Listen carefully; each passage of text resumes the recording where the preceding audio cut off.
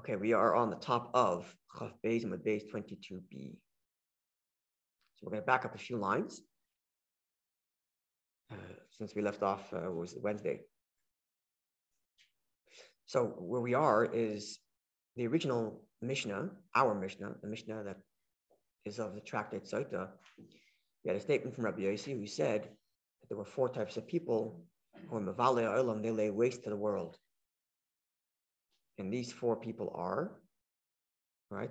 Let's go through them. The fool, the pious fool, the one who uses his piety to the degree of being fool, right? So, yeah, there was the cunning, wicked one that was not just wicked in the classic sense doing sin, but rather cunning in that the person straddled the line of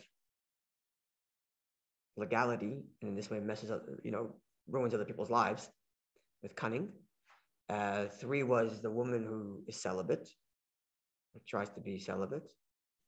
And number 4 was makas prishin, the person who behaves ascetically, only externally behaving like a humble, pious person, by public self-effacing behavior publicly, but in essence is really just arrogant. So that's where we are right now, this 4th category, the makas prishin. So as I mentioned Wednesday, the word parosh has 3 translations, all of which are necessary to understand the Gemoro going forward. Category 1, which is the literal translation, parosh means an ascetic person, someone with an ascetic lifestyle. It's called a parosh. Number 2, someone who's pious. That's translation number 2, which could go along with asceticism, but not necessarily, because a person could overdo asceticism and then it becomes negative, which is what the Gemara is going to discuss presently. But in theory, a certain degree of not self-indulging is certainly commensurate with righteousness. And the 3rd translation is the political one, which is going to come up soon. The political one, again, is referring to towards the end of the Second Temple period, after Hanukkah, after the Chazmonaim, especially as the Herodians take over from the Chazmonaim, the Jewish people split into various factions. And these factions are theological as much as they are political, perhaps more political than theological. The theological arguments comes down to believing in written scripture only, or also in the oral tradition, and the varying degrees of that. On the 2 ends of the spectrum, you have the tziddukim, those who only believe in the written tradition, in the written Torah, not in the oral tradition, not in the rabbinic interpretations, which is based on the oral tradition that goes back to Moshe Rabbeinu. So they rejected that. And there are all kinds of other fragmented groups from that, the Essenes, the Karaites, as I mentioned a little bit on Wednesday. And then there were the Perushim. The Perushim is rabbinic Judaism, the Judaism that we've inherited, our spiritual grandfathers, as it were, our spiritual ancestors, who understood the truth that Hashem's Torah comes along with the written text and the oral tradition. And politically, they understood that the future of Jewish people lies in the preservation of Torah learning and Torah ideas. And that's going to transcend the geography of any exile that's inevitable. And thus, they were parosh, they separated themselves from the political back and forth of, are you, dealings with Rome, or you rebelling against Rome, right? There was a class of Jews who rebelled against Rome, they're Yodim. And then you had the Tzeduk and the Sadducees who were in bed with the Romans, cutting deals with the Romans, bribery and all that kind of corruption. And the sages came along and said, we're out. We're not involved in any of this politics. We're packing up, getting out of town. And they went to Yavna, literally went to different towns and just spent their time preserving Torah tradition, which ended up in the Mishnah, which was written after the Second Temple was destroyed already. It's during that period when this transition happens. Rabbi Yochanan ben Zakkai, as I mentioned, was the famous leader of the time of the people during the leader of the Perushim during the time of the destruction. He negotiated with Vespasian to have the yeshiva spared, because he understood that to preserve Judaism, we need to have Torah, which can transcend geography. Rabbi Yochanan ben Zakkai. Rabbi Akiva comes a little while later, who also spent his lifetime preserving, but he has a little bit of a different twist because he actually joined a rebellious force. He followed Bar Kokhba, thought he was Mashiach actually, hoping to overthrow the Romans. Okay, so that's translation number 3 to Perushim, is these people who were rabbinic Jews, our spiritual grandfathers, And they were Polish. They separated themselves from the political back and forth, pro-Roman, anti-Roman, in bed with the Romans, bribing the Romans, fighting the Romans. They checked out of that whole discussion and they focused their attention on the study of Torah. And they would only back a political agenda, say a king or whatnot, if that king dedicated themselves. They weren't really kings, they were really vassal kings to Rome. But and Rome kept on, between Agrippa the first and then the second, they kept on reinstalling kings depending on who was in charge in Rome, because Rome was also going through its own political people at the time. You had this was post the whole drama of Caesar and his stepson, not stepson, his adopted son who took over. What's his name? Caesar died and he was taken over by his adopted son named. Also named himself Agrippa. No, Herod is in Israel. I'm talking about in Rome.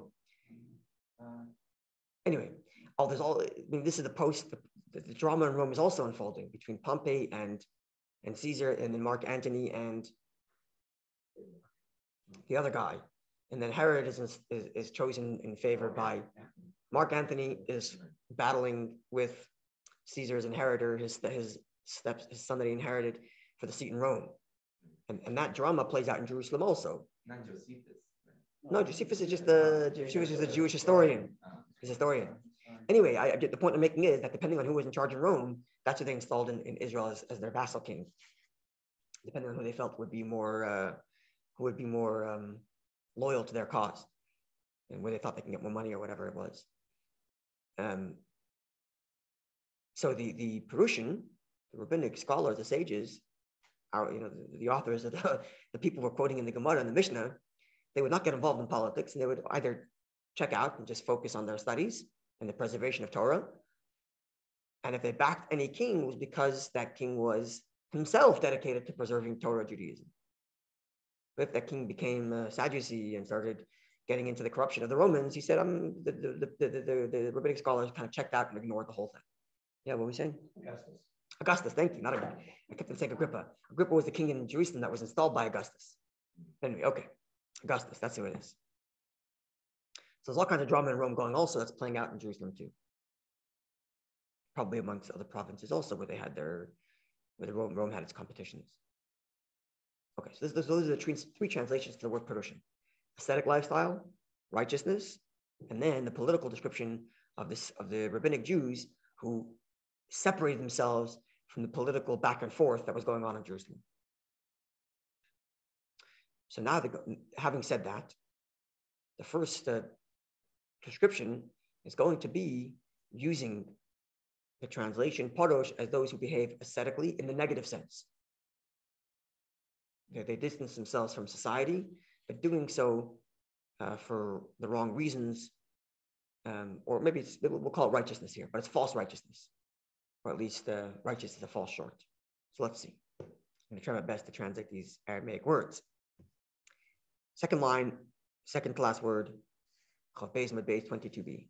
Tan Rabban, our sages taught, Mishnaic age text. Shiva Perushim Hein. There are 7 types of people who are righteous, but fall short of real righteousness. The first is Paras Shechmi, the righteous one who follows the model of Shechem. Shechem being the city that Shimon and Levi massacred after they raped their sister Dinah. Next is Paras Nikfi, the guy who hits himself, or the one who's banging himself in his righteousness. Okay? The Gemara is going to explain what all these guys are. Number 3, Paras Kizai, the bloodletting righteous one. Both these last 2 ones tie into last night's here. Yeah, in the technical sense, yeah. But we're going to see it, not exactly, but yes, in some sense. The Gemara is going to explain what all these guys are in a minute. Okay, so the bloodletting one. Number 3, so that was 1, 2, 3. Number 4 is Paras Meduchya, the pestle righteous one. Pestle as in like a mortar and pestle. Okay. Number 5, Paras Machavosi Vasena, the righteous one who says, what's my obligations? I'll do it. Number 6, Paras Ma'ava, the righteous one out of love. And number 7, Paras Miyira, righteous one out of fear. So those are the 7 categories. Now the Gemara is going to go through one by one and explain them. Number 1, Parosh Shichmi. Who is the righteous one who follows the model of Shechem? This is the one who behaves like Shechem. The Gemara doesn't explain what that is. So Rashi has to tell us what that means. Who is referring to the fact that the people of Shechem circumcised themselves, right after they raped Dinah. So the leader there tried to negotiate a marriage with Yaakov, and Shimon and Levi said, "No problem. You guys can marry our daughters. You guys all got to get circumcised." They all do. Day number 3, they're weak, and they go and massacre the town. So why did they circumcise themselves, which is a form of conversion, really? Why did they do that? Not because they felt that Judaism was right, but because they wanted to marry someone. So it's for ulterior motives. So this is someone who behaves righteously, behaves like a righteous Orthodox Jew, but for ulterior motives. I mentioned this on Wednesday, that guy who has his kippah on and has pictures of Rabbi hanging in his store, even though he's not religious, but because it's better for business. He wants people to think that he's honest because he's wearing the kippah. Or using the model of Shechem, some guy thinks that if he becomes frum, some girl will marry him. Plenty of people like that. Not plenty. It exists. It happens in the world. So that's that model. Someone who's righteous for ulterior motive. The next one is Pardosh Nakfi. They're not really righteous. Maybe they try to pursue. That's right. So it's righteousness, but it's incorrect righteousness is the point. So this whole list is all people who are incorrectly righteous. But is that even righteous? Right. So that's why incorrectly righteous. Right. So that's why I said maybe the translation here is ascetic. They're behaving ascetically, but it's not real. Right. That's why it could be that translation. Because sometimes the word Parosh is used in the positive sense. The person's a righteous person. But here it's used in the negative. So maybe the right translation here is ascetic. Living this ascetic lifestyle, but it's not real. Right. Maybe that's the right way to do it. Yeah. That's why I was giving you the different translations. Okay, so that was number 1. The person who's following the model of Shechem, ulterior motive. Number 2 is Perish Nakfi. The one who is ascetic, we'll go with that one. Let's just use the word Parosh, since we all know what it is now. The Parosh who is Nakfi, who bangs himself. That's the translation. So, who is that? Says Rashi, the person tries to behave exteriorly humble. How does he do so? By walking in a exaggeratedly humble sense. So the way a person walks and carries himself is a reflection of their level of confidence or arrogance or humility or self-effacement. Just the way people walk. And the language in the Gemoro is psia gasa, like, a person takes a broad steps as if he owns the world, right? And I'll tell you a funny story. My Rosh Hashiva, Rabbi Straw Friedman, passed away from COVID a year and a half ago, at the beginning of the first wave. I mean, after he had survived, or while he was dealing with cancer. So anyway, he was one of the teachers that had a great influence on me. Anyways, I have one of my closest friends. Just call him Chaim. It's not his name. We call him Chaim. So one day he's walking from the back of the study hall. It's a big study hall. It's a huge zal, big Beit Medrash in New York, all the Torah. It's very, very massive. 200 people can sit in there, maybe more. It's a very big room. So it's like the central Chabad Yeshiva. So he's walking. So my friend is walking from the back, where there's a coffee room in the back, like a coffee break room. He's walking slowly, carrying his coffee and holding his Gemara, going to his seat, which is in the front. So it's before the Seder, before the time for learning was started. This is 3-4 minutes in advance, whatever. He's walking with his coffee. He must have had he's freshly showered. He's holding his coffee, just had a nice breakfast. So he's kind of walking with that vibe, the self-satisfied kind of look. So I'm going to translate in English, but he said it in Yiddish. The Rosh Hashiva calls out and says, Chaim. It's not his name, but he says, Chaim, ich bin nicht deiner. I don't belong to you. What? Chaim, I don't belong to you. So my friend goes to him and says, Rabbi Friedman, what are you talking about? He tells him in Yiddish, Gehst darum für die ganze Welt deiner. Will ich bewarnen, dass ich bin nicht deiner. You're walking around as if you own the world. I want you to know you don't own me. had this good sense of humor in making the point of, there's got to be a certain humility, even the way you carry yourself, right? So now this person takes it to this extreme because he wants everybody to know how humble he is. Yeah. So what does he do? It says Rashi. He walks so like humbly that he puts one heel against his toes. So he's going to the extreme. Instead, the arrogant guy is taking big strides, and he's going to be humble. So he's going to take the smallest kind of steps possible. So he's putting his feet against his heel, and because of that, he's constantly. That's what Rashi says. He's constantly like his feet are constantly hitting stones in the ground because he never lifts his feet up. So he's constantly hitting stones, and that's why he's called the banging Parosh, because in his asceticism, he's constantly banging his feet into rocks.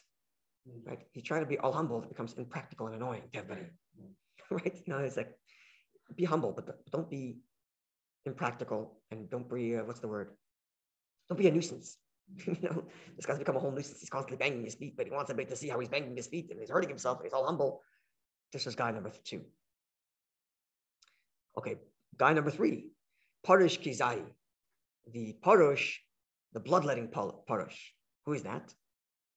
That was number 3. So Rav Nachman Bar Yitzchak explains, Zahamakes dam l'ksalim. This is someone who's constantly drawing blood by banging into the walls. What does that mean? So there is this idea, again, these are all things that in moderation are correct, but when taken to extreme become arrogant in an attempt to be extremely pious. So there is this idea that a person should refrain from, the halachic term is leistakel benashim, to gaze on a woman. Not that you're not allowed to see a woman, not to see women, you're not to look at women, but once you're not stare and gaze. So what does he do to an extreme? He's constantly walking around as if his eyes are completely shut. And because of that, he ends up bumping into the walls. Right? And he wants everybody to see he's bumping into the wall and some blood is pouring out. And you say, sir, are you okay? Yeah, I'm fine. I'm just making sure I'm not looking at women. Exactly. That's right. So these are all things that in their purest sense are perfectly fine and acceptable. But when you take them to the extreme and in a kind of foolish way, in a silly way, it becomes just arrogant. Right, so it's a similar kind of thing. That's right. Religious men walking saw her. One went in to rescue her, came out, and then they continued walking along. One didn't rescue her.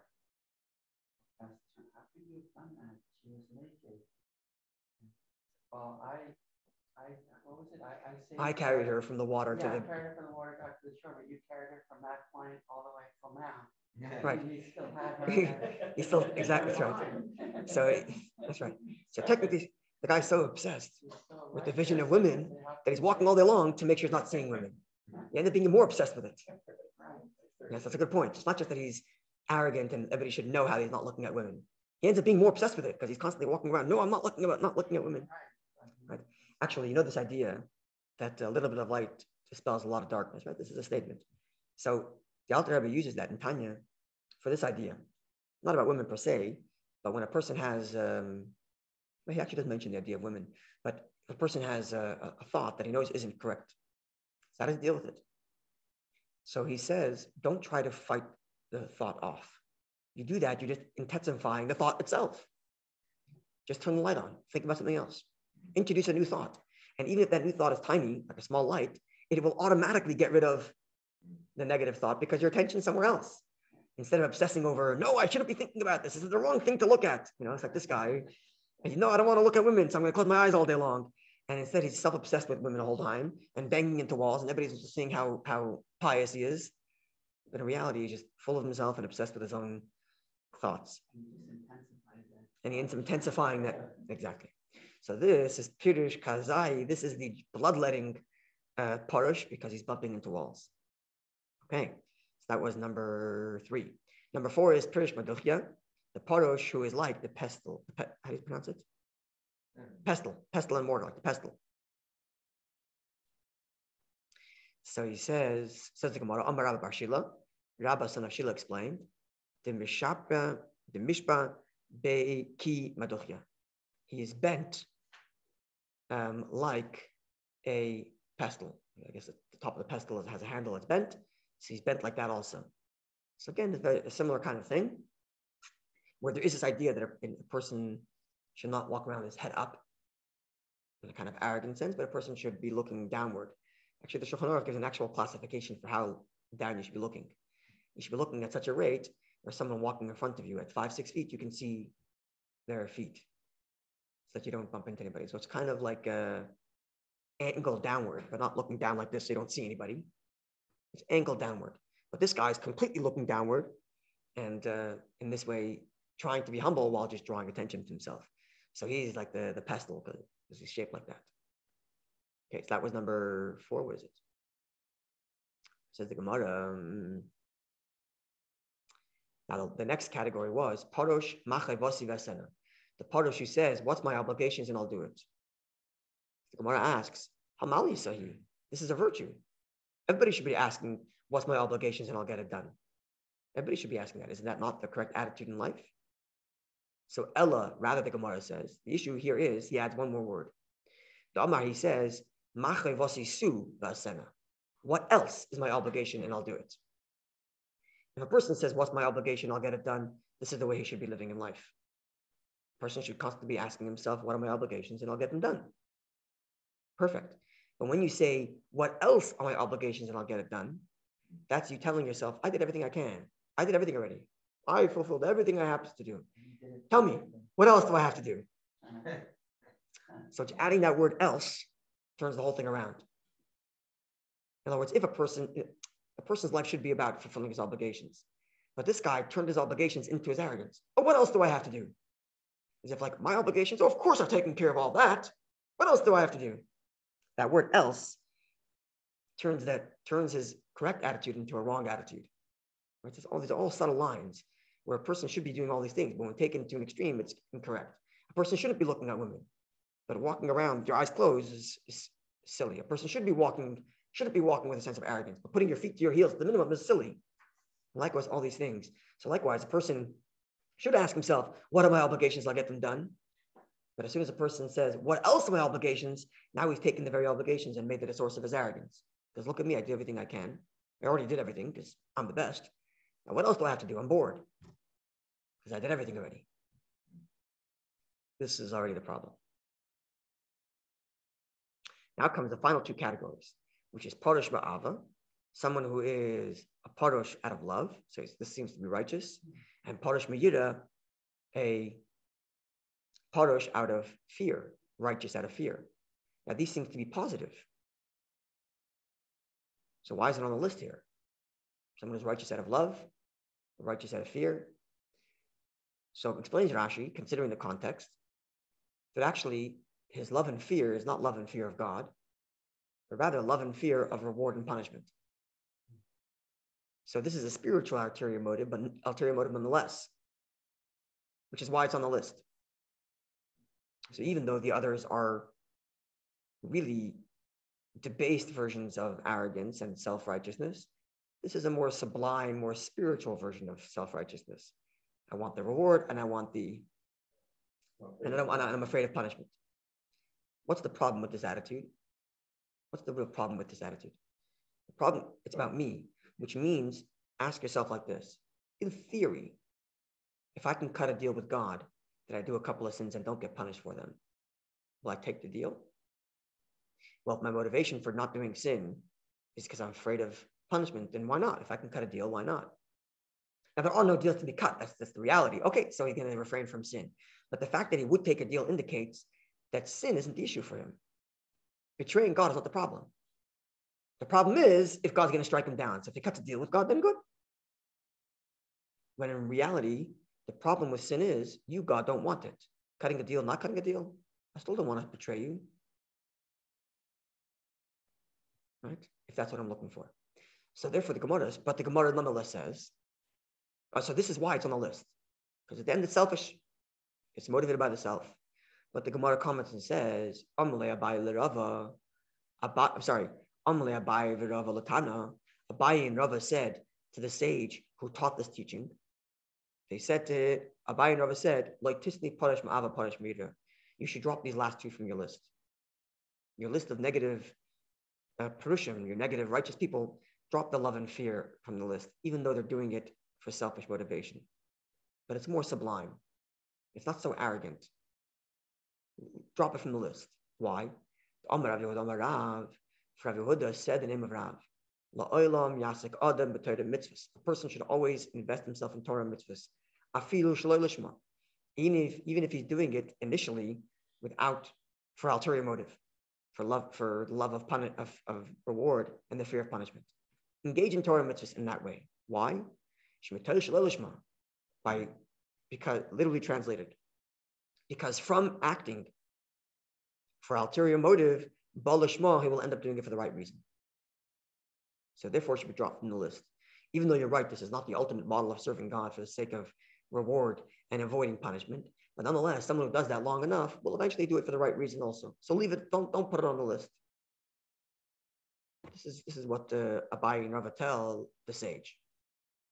Chassidus interprets and says, not just that one will lead to the other, that a person who serves God for the sake of reward and punishment, because of reward, motivated by reward and punishment, will lead later on to doing it for the right reason, which makes sense. The person engages in Torah mitzvahs enough, sees the beauty of it itself, and at one point will say, look, there's a God here and the God's waiting for me, so I'll do it for that reason eventually, because he ends up learning it so much. If it's like the other guys who are completely corrupting it and just looking around for attention and arrogance, then they're never going to find the truth in Torah mitzvahs, because it's always going to be corrupted. But if it's for reward and punishment in the world to come, which is much more sublime, and reward itself, what's the reward? It's a joke I like to repeat. A fellow who doesn't like learning, he can't stand it, he does not enjoy learning. But every day he comes to learn and tells himself, I don't like learning, but I'm doing it anyway because I know this is the way to get reward. And every day he fights with himself. I don't like learning, but I'm coming because I know this is the way to get reward. Fine. Finally, a day comes, it's 120 years old, he dies, he comes up to heaven, they open up his book, and they say, wow, every single day you fought with yourself, made yourself learn, even if you don't like it. Incredible. Okay, straight into heaven. He's all excited, he can't wait. Goes into heaven, what does he find out? Everybody's sitting and learning.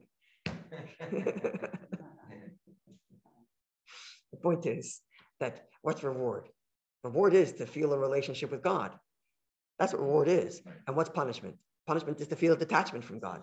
It's the most painful thing, to feel a detachment from God. So even though it's true that it's a little bit of a selfish thing, but it's much more sublime, it's much more spiritual. It's got God in there. And therefore eventually the person will lead to discover that the right reason to do it is for God. So this adds another layer, which is mitoich shalei lishma. If you look at the depth and the inside of the person who's doing it for ulterior motives, you'll find that it's lishma, that's also for the right reason. Even as consciously speaking, he's doing it because of the gain he gets, the reward and the avoidance of punishment. But deep down, what's he really doing it for? For God himself, even if he's not conscious of it. And with time, that subconscious reason that he's doing it for God will come to the fore.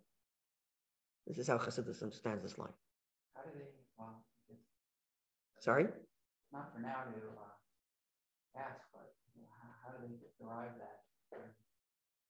How does Chassidus get this interpretation? Yeah. From the word mitoich. The translation is, from within ulterior motive comes altruism. So the word from within means from this will eventually lead to that. Or Chassidus takes it quite literally. From within the very ulterior motive, you will find the altruism. From that word mitoich. Yeah, which the translation could be two things. It can either mean from this will lead to that, or it could be from within this very thing, you will find the other thing. So the other it's a dual translation that this is kind of playing on. Okay, final teaching from the Gemara, and this gets us to the political historical statement. The political and historical translation to the word parosh, which is the rabbinic Jews who separated themselves from the whole political game. Gemara says like this. Amar Rav Nachman bar Yitzchak. Rav Nachman bar Yitzchak says. Okay, one more statement before that actually.